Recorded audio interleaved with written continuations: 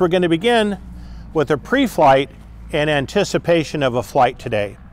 And when I walk up to the airplane, as I kind of eyeball it in the hangar, I kind of look at the way it's sitting to see if I've got a flat oleo. Just kind of look it all over, general appearance of the airplane. Once I determine things look somewhat promising, I then go to the back of the seat and I pull out the hull plugs. And you'll notice at the top of the door it says check hull plugs. Leaving plugs out of a flying boat is pretty serious. You end up getting all excited. There are 11 quarter-inch pipe hull plugs that are in the hull and an additional 3 in each wingtip float for a total of 17. So we've got a pretty detailed pre-flight inspection procedure we go through, and we're pretty religious about this. It's a pretty complicated airplane, and a lot of these things need to be looked at pretty religiously. So the first thing we need to do, it says number 1, we're going to check all the hull plugs. So let's walk around slowly to the front of the airplane, and most of the hull plugs you'll find along the keel strip, the first of which is clear up here in the nose. So if I take this, we always install the plugs with the Allen wrench on its long axis. So this goes in here. This way you don't over tighten. And about every 5 hours we tend to lightly grease those plugs so they don't gall.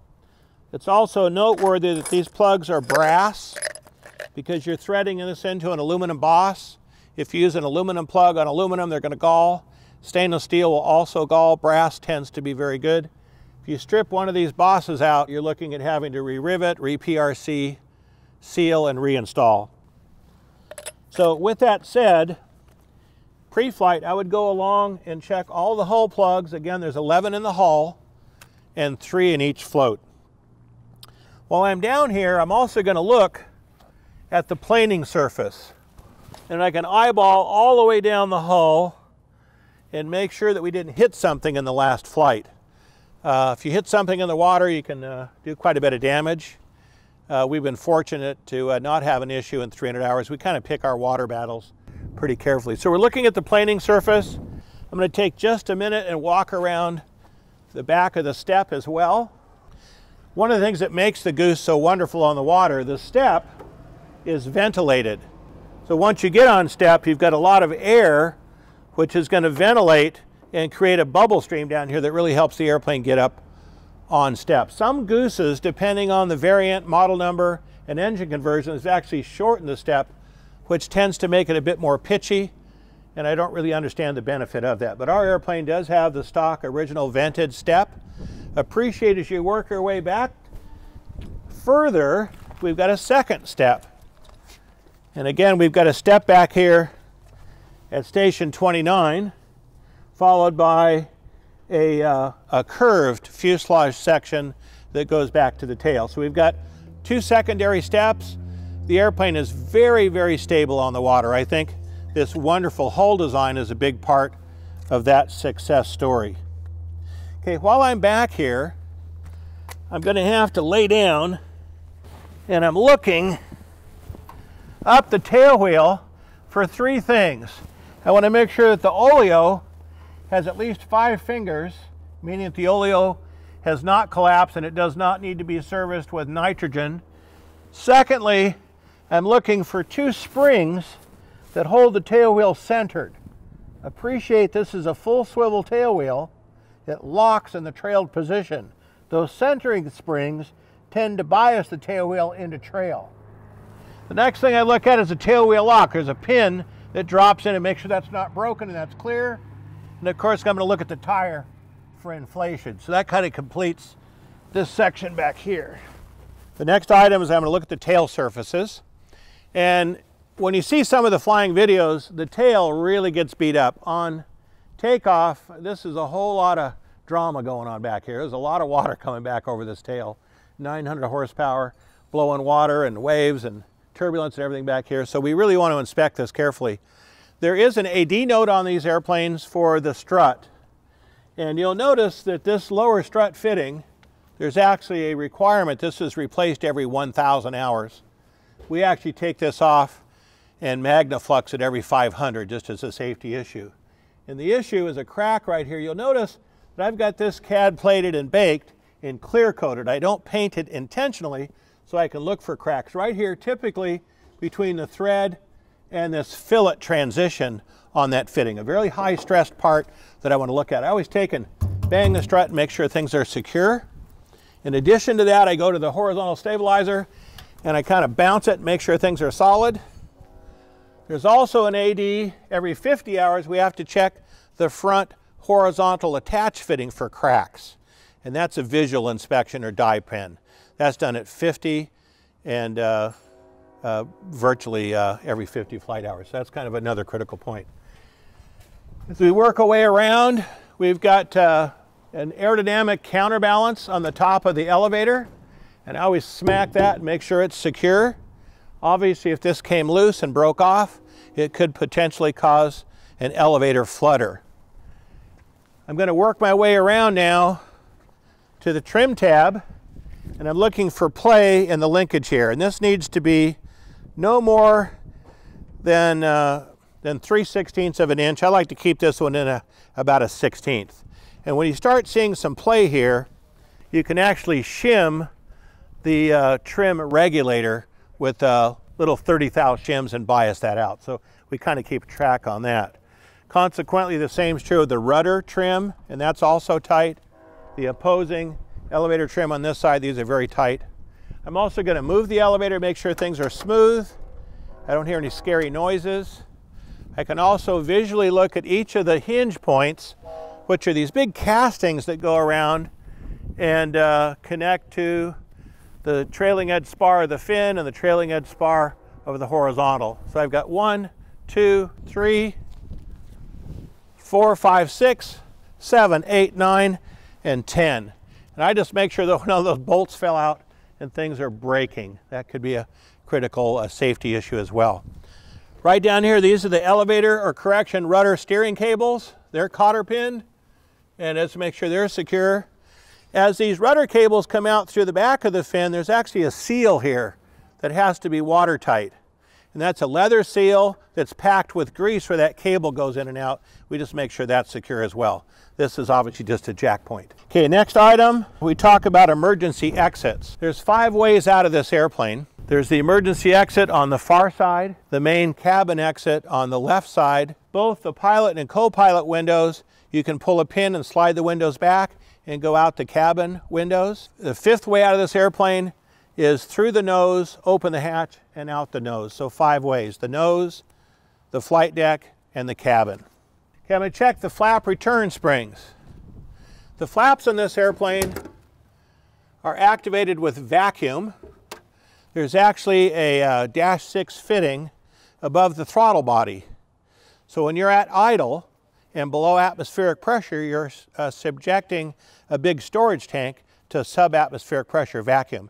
Up in the nose, you'll see in a few minutes, there's a big trash can up there with a check valve. So when you're at idle, you're producing a lot of vacuum, and that vacuum source is used to deploy the flaps.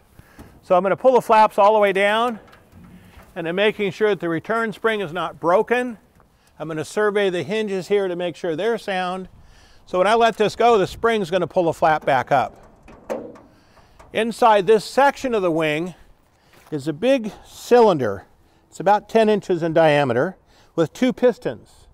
So when you select flaps 30, the forward piston sucks all the way forward and gives you flaps 30. When you select flaps 60, the second piston sucks back and fully extends that double acting cylinder, if you will, to give you flap 60. So you can select 0, 30, and 60. It's all vacuum. The wonderful thing about that system is, like your old Ford, when you go up a hill on a rainy day, your windshield wipers slow down with your old Ford vacuum windshield wipers. This airplane on a go-around, when you nail the power, you start to lose some vacuum pressure. Aerodynamically, the flaps will fly up a bit, which really kind of prevents them from being damaged. And at some point, you'll run out of vacuum, they'll fully retract kind of slowly. So the danger of a VFE or an over-flap extension speed is pretty minimal in this airplane. In fact, in landing, your flaps are selected flaps 30 and then flaps 60. And you don't get that full 60 degrees of flap until you're kind of in the flare. We come over the fence at about 90 and roll it on, you know, in the high 70s. And a lot of times you're rounding the airplane out, you'll feel the flaps come down that last little bit as you round the airplane out prior to touchdown. Okay, I'm going to work my way out to each of the pontoons. And I'm going to make sure all these wires are tight. If they're not tight, we would be suspicious that we've bent something. Something in the wing has changed. So this geometry should stay consistent. And the top of the float is a little vent hole, and that has to be clear, or when you climb up you'll build pressure inside this float and you could damage it. And there's also 1, 2, 3 plugs. So this float looks good. I just kind of give it a shake and make sure things are solid. It's pretty dang solid. I can also look along the leading edge of the wing for dents, inspection panels that are loose, my landing light lens is intact, etc. Prior to this presentation, we bring a big table up here and we rotate the propellers, typically 9 blades or 4.5 revolutions to mechanically clear the engines.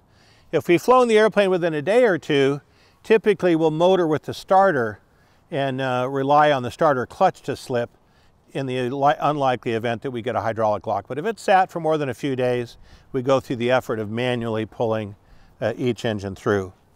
Okay, I'm looking for leaks. Also notice the hardware on either side of the nacelle up here on the front cowling. I just want to make sure they're safety wired and tight. I don't have some big oil leak coming down the front of the engine, and all the Zeus's are tight. So that kind of concludes what I can see from here. We work our way back around the nose and repeat the same inspection on the right nacelle. Okay, all the cowl hardware is intact. We don't have a horrible oil leak.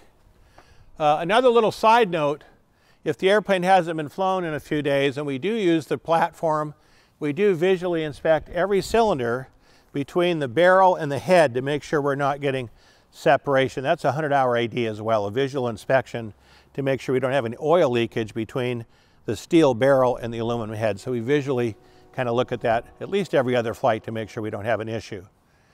With that said, we're going to do the same inspection on this float. So all my wires are tight, my vent is clear, 1, 2, 3 plugs. Landing light, leading edge, inspection panels. This of course is the PDOT tube for the airspeed. The static source is also there. Also be aware on the water, in big water you got to kind of be careful on a left-hand turn, because you can get the right wing very low in big water and the float will hang down and you can actually get a big wave right into that PDOT tube and screw your system up. So when we're on big water, we're kind of careful about keeping water out of that PDOT tube. There's a drain inside the cabin that we can open if necessary. We're at the landing gear assembly, which is kind of critical. And the first thing we look at is we want to have 6 fingers of oleo extending. And this greatly influences the camber of the wheels, so that's kind of important. If one oleo is very low and one's very high, the airplane, because of its long wingspan, can really sit kind of crooked on the runway. This is the over center spring. As the landing gear extends, this spring pops the gear over center. We want to make sure all this linkage is in good shape. I've got 2 brake calipers. We're just looking for brake fluid leaks. That looks good. Very important, these are the linkage, or the linkage that operates the gear door. And I've got a little yellow, or correction, orange tag here that ensures these clamps don't slip. If they do slip, the landing gear can come up and the little gear door can hang proud, which would be a hydraulicking issue on the water. It could do some damage. We actually had that happen one time. It actually bent the door. Looking at the wheel itself, at the conclusion of our water work, even daily, we remove the hubcap and we got a Zerk fitting and we pump waterproof grease into the wheel to get the water out of the assembly. We also grease the tail wheel. We do that pretty much about every 2nd or 3rd flight if we're flying the airplane daily. And then about every 10 hours we go through and grease all of the landing gear actuation linkage, which is kind of critical. I've got a port, and we take a quart jar. I typically have someone inside the airplane that opens a valve, and that's how we sump the tanks. This system is very simplistic. The center section is comprised of 2 outboard 110-gallon tanks. They feed to a common fuel selector, which is left, right, or both, and both engines run off that same tank selection status. So if you're on both engines are being fed from both tanks. So both tanks feed the fuel selector. They typically go to a gascolator, to a wobble pump for manual fuel pressure, and out to the engines. If you're on the right tank, both engines are running off the right tank. If you're on the left tank, both engines are running off the left tank. So it's kind of cool. There's a mechanical fuel pump on both engines, and there's a cross-feed feature. In the unlikely event that you have a mechanical fuel pump failure, you can open a cross-feed valve, which lets the good remaining mechanical driven fuel pump run both engines. So cross-feed is typically tested during the startup, which we'll demonstrate to you, and then that's not used again unless it's an emergency. There's actually an AD note in the original JRF Navy flight manual. They did all their takeoffs with cross-feed on and shut it off at altitude. Well, they found they could get a fuel starving issue with cross-feed issues. So that's only turned on in an emergency. So with that said, we're going to go up on top and finish the last of the pre-flight, which is typically done above the cabin. We're up here checking a few things. The first of what we do is check the fuel status. And again, this airplane holds 110 a side, which is 220 gallons, which is a lot of weight. For local flights, we usually fly this at 75 a side or 150 gallons. And we budget, to be very safe, 50 gallons an hour. So that gives us 3 hours, 2 hours of flying with 1 hour reserve. In cruise, we can actually bring this thing back to about 42 an hour. But when we're doing water work and a lot of takeoff and landings, we're burning gas like a drunken sailor. So if we kind of factor 50 an hour, we're pretty safe. So with that said, to check the fuel, I'm going to open the fuel door. I'm going to pull the cap off, and I've got a stick here, and this is calibrated for the right tank. I'll stick this in here, and you can see we've got 70 gallons, kind of right where we want to be. So that works.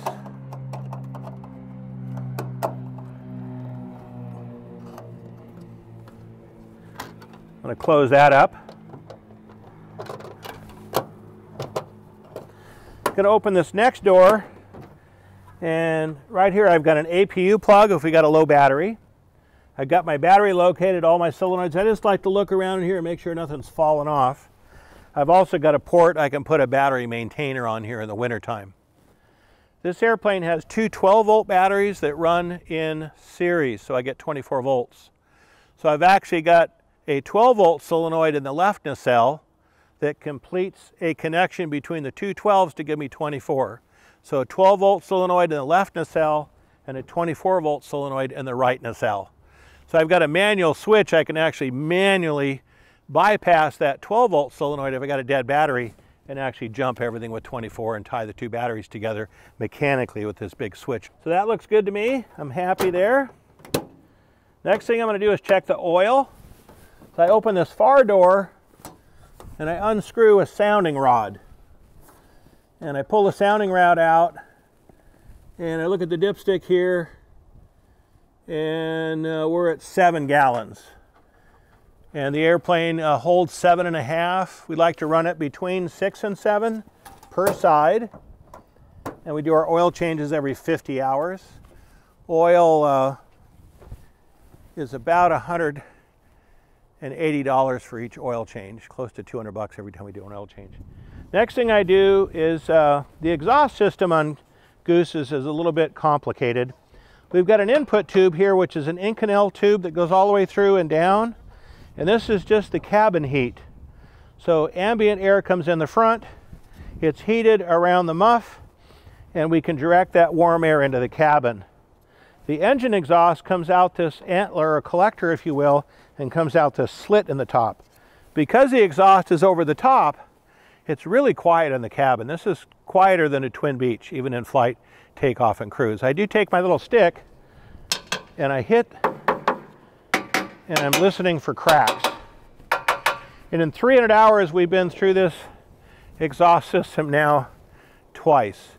Fortunately, last year I was able to find almost all NOS new parts, and things seem to work fairly well. As a side note, when you replace an exhaust element, especially at the cylinder, there's 3 nuts. You need to fly the airplane about 2 or 3 hours to go back and retorque everything, or they'll get loose. Once the engine gets hot and warm, you got to go back and retorque those nuts, and it works great. We've got some access doors here. I can look in and do things like, you know, just check for oil leaks and adjust the carburetor, idles, things like that. We can see the propellers from here. I could look out at the wing and just look for wrinkles and loose rivets and inspection panels. So that's pretty much everything we do on top. Everything I've done for the right engine, I would then repeat again for the left engine.